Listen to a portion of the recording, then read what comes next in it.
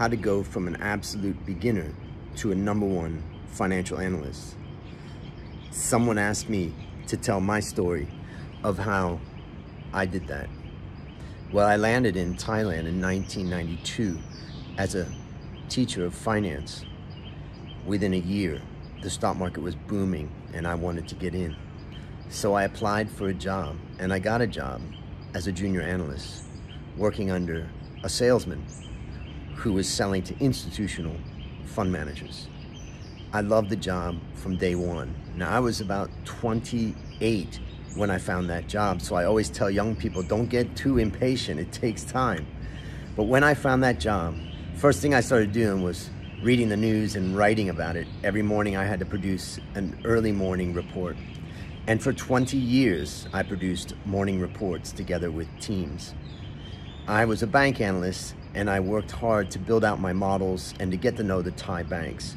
Back then in 1993, 4, 5, 6, 7, before the 1997 crisis, things were booming in Thailand. It was a great time and I learned a ton about how banks work, but also how the economy works. Now, because I wasn't so experienced, I didn't predict the collapse that happened in 1997. In fact, I got caught up in it. But what I did is I got better at trying to understand how banks recapitalize after a crisis, how non-performing loans work and all that. That was my first 10 years basically as a bank analyst.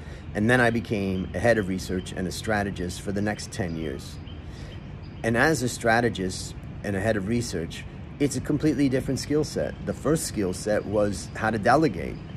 I had to learn how to delegate and not write everything and not do anything, but I had to pitch other people's ideas.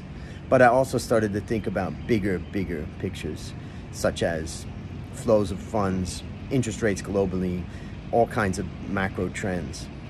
Eventually, in 2008, I was voted #1 analyst in Thailand. So it took me a long time, and I think I can help other people through the Valuation Masterclass get there much faster. But I learned some key lessons. First of all, I learned I had to go through and understand the financials very well.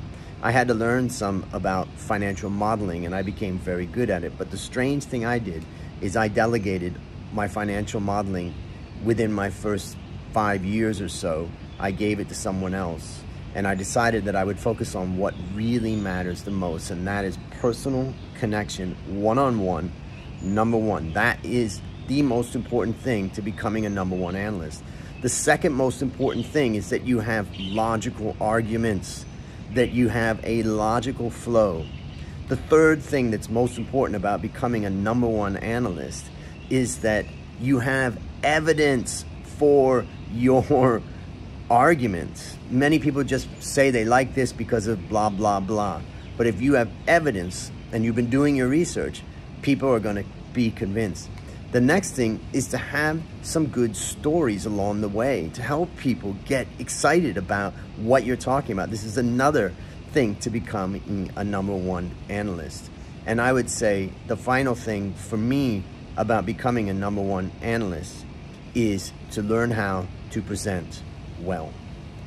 I've learned and I studied that for a long time, and I practiced that, and I enjoy it very much. And one of the key things, a bonus here that I'll tell you, one of the key things is identifying objections. Now, I wasn't a salesperson selling, but I was selling my ideas, and I wanted to hear the objections. This stock, Andrew, your idea to buy this stock is wrong because of XYZ. I wanted to hear those objections, and I accumulated every objection I could get to try to understand, did it make sense? And should I respond to it? And how do I respond to it? Or do I need to change my opinion? Is this no longer a buy? Is this a sell? Or is this a hold?